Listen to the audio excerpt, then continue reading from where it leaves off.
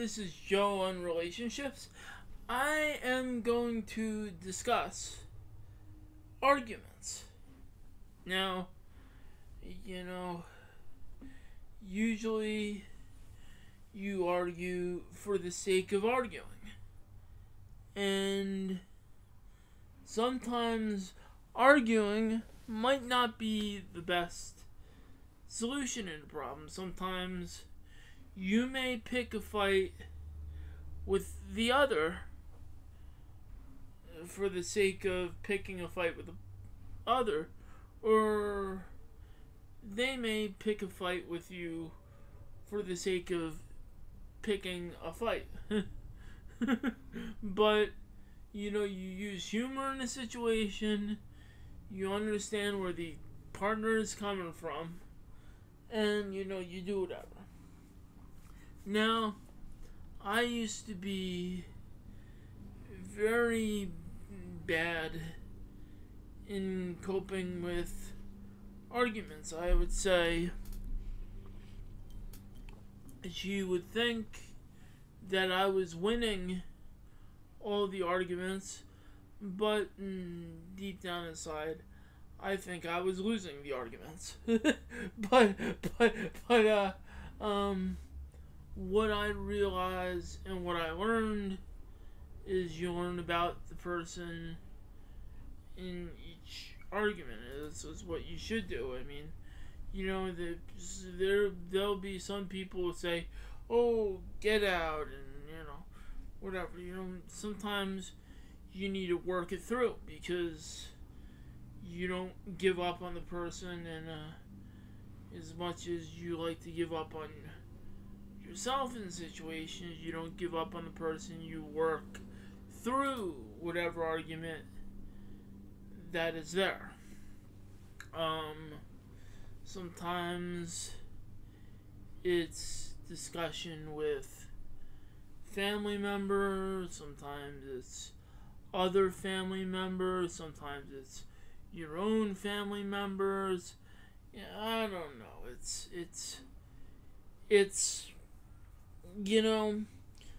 all I know is around holidays or birthdays, the problems always arise. It could be a stressful time for your partner, or it could be a stressful time for yourself.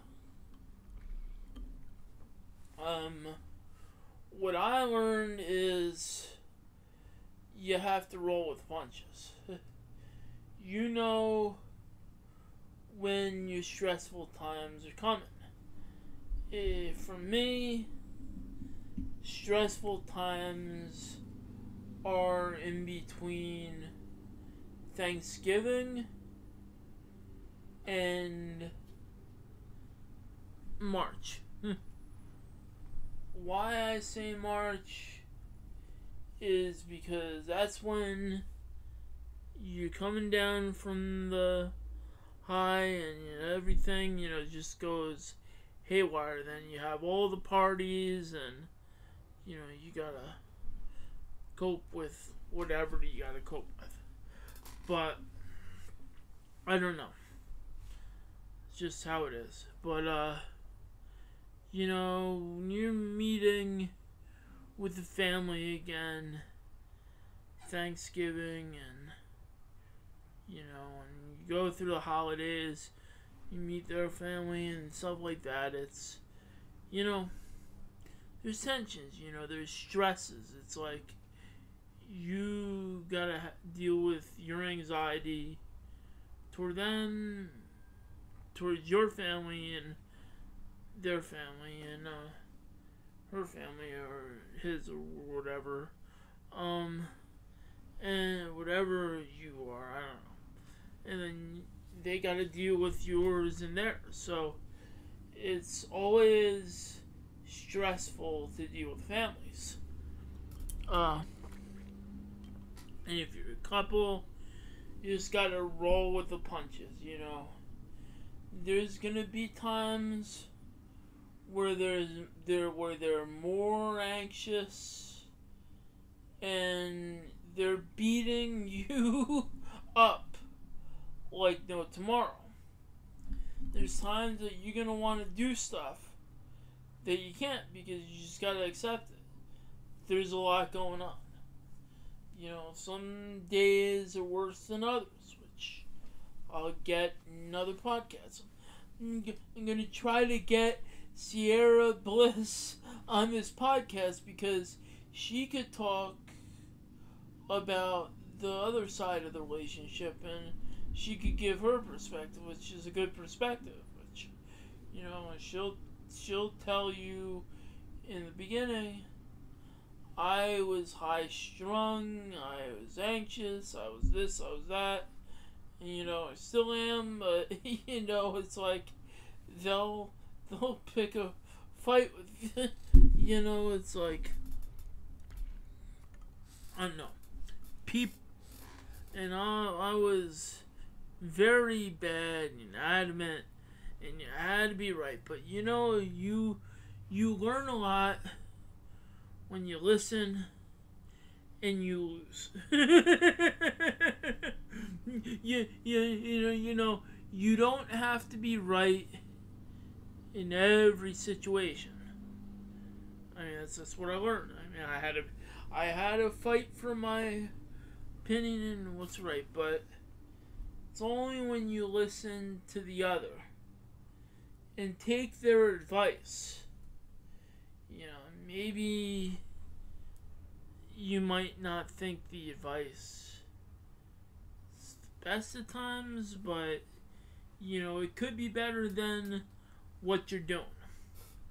It's like somebody who's a skeptic might think, hey, that's not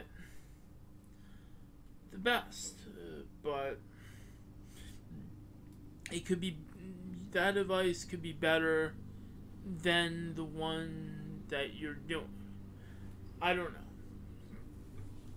Let's just say, yesterday, I nonsensically did two things. I brought up something about Corbin, Baron Corbin's storyline twice, and mentioned something about a magazine article and a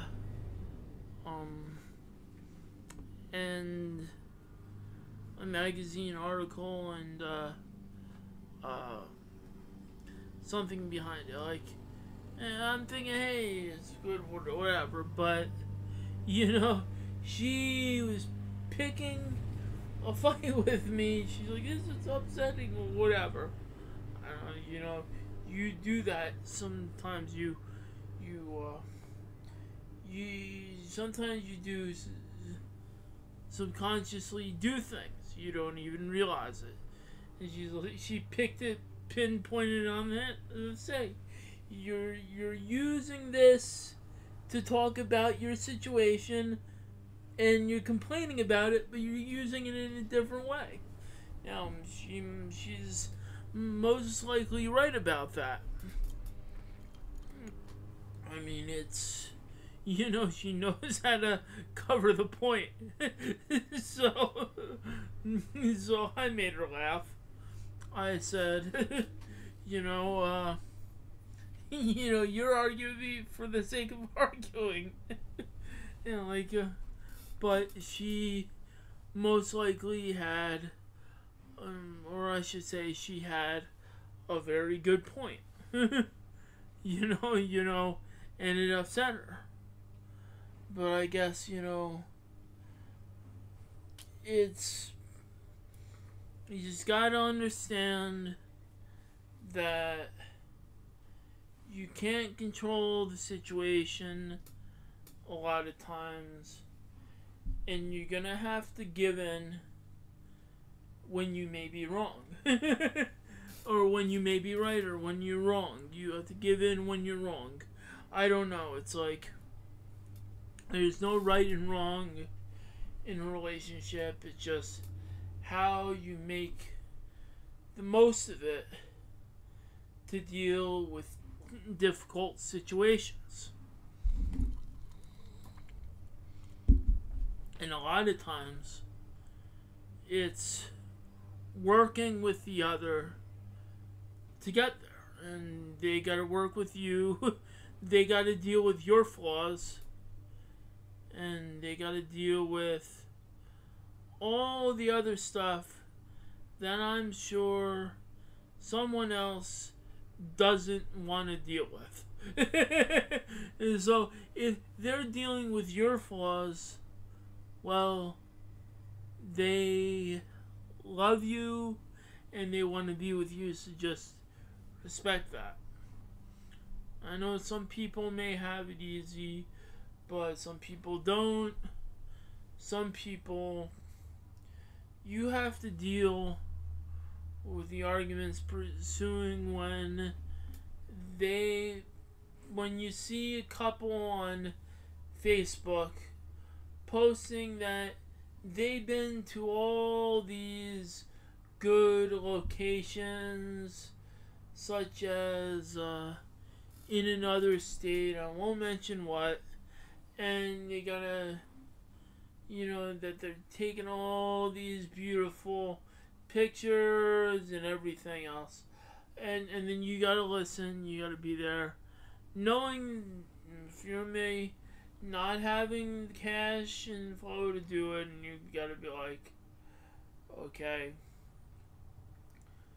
well, it sucked to be in that situation. You gotta take the heat where it comes, because you're not gonna win in that situation. I don't know. And you just gotta say, you just gotta say, hey, they're, they make you feel bad, and you see these houses, and whatever, it's like, they did whatever they needed to do, I don't know. But it's just frustrating situation to be in, because you can't necessarily compare yourself to others, because you go and do whatever. It's just, it's competition. Like, you compete. It's like, I can never outdo my brother with stuff. Like, I try. Starting the year, I was doing good. I was selling on eBay, and all of a sudden, I didn't do too good. It just when I was younger, it just when I was younger, and this is what I'm going to talk about, competition. I was competing with my brother in literally everything. NHL, hockey, 97 for EA Sports, for anyone who plays, and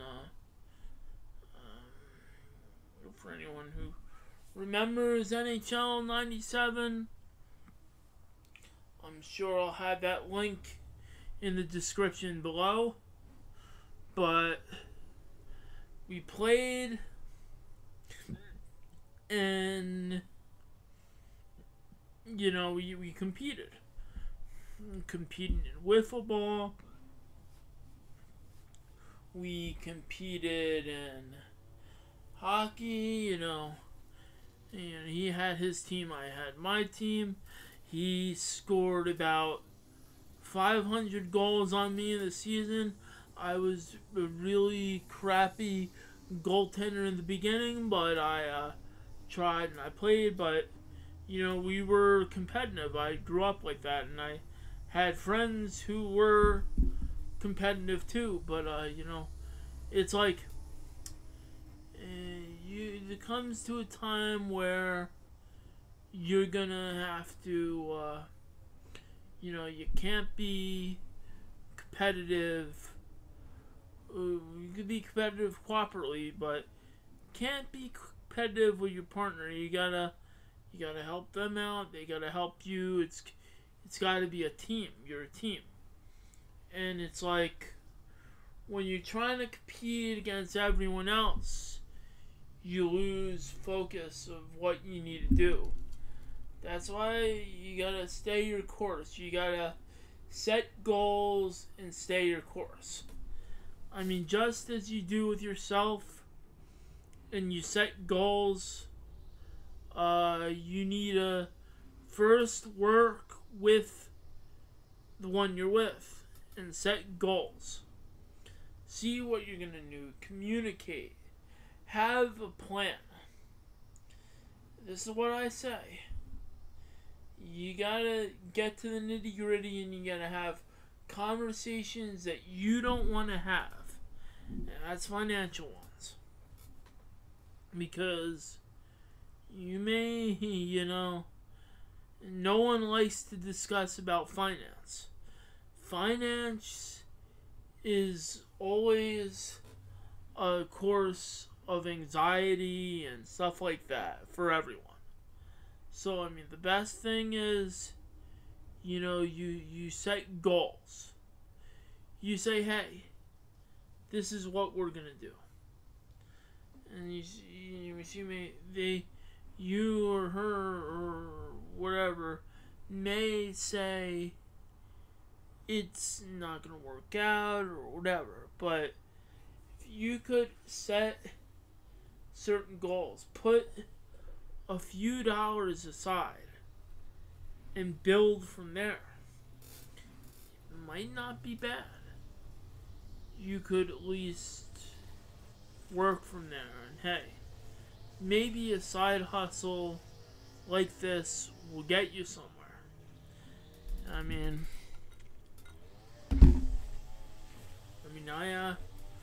I'm advertising right now. I'm trying to do my best. So, like I say, it is what it is. Sometimes you win, sometimes you lose, sometimes you may do the best that you could possibly do. So, this is Joe in Relationships. One day I'd like to get Sierra Bliss on the show and have her talk about her side of the relationships. She could offer insight from a woman's perspective. This is just the guy's perspective, and what I realize about the guy's perspective is most likely some of the time we're wrong. Could be debated. Some of the time or all the time, I don't know. But, I will say one thing, that there is a balance and a degree of success. You have to swallow your pride in situations. You can't go on thinking that everything's all good and dandy and, some things are going to be wrong and, you should rather her or your partner know before it bites you in the ass. Pardon my language. Okay, I'm going to discuss that there is a new book coming on Amazon by Bill Clinton and James Patterson. It's The President's Daughter.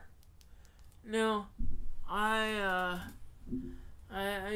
guess, Bill Clinton was inspired by what happened in the Oval Office and his daughter, and he wanted to put some inspiration in it, and he paired up with a very good novelist in James Patterson. I'm a writer, so I know it's very hard to put ideas together and develop a story and stuff like that, so I give him credit. You could check that out on Amazon, and I have the link below of where you could get it. It's in the description part. You could get it on Amazon, but the description will send you to the page where you can get it. Also, I reach out to, also, I want to give a shout out to Joe's Writers Club. They're one of the members, or a few of them, are supporters of the Joseph Vivaldi Network. They do good things with their writing. Check them out online, either at joeswritersclub.com or joeswriters.com. And if you're interested in writing, just give them a shout out. Also, I am gonna give a shout out to Stash Investments. Stash is a place where you can invest for $5 and maybe more, and they will give you $20, and it will give me $20 just for the link below that I'm posting on the description. So if you want to start investing, or if this is a side thing for you, it's good to invest long term, and check it out. I mean, it's up and down. You do reading, you'll find out you could also invest in your favorite companies such as McDonald's, Starbucks, or Coca-Cola, or Pepsi, or many, many other companies. So check it out. Where was I? With Stash. You just click the link below in the description. You could get $20, and I get $20, and that's off of investing. So you can invest in your favorite companies, and you see what goes on from there. Also, check out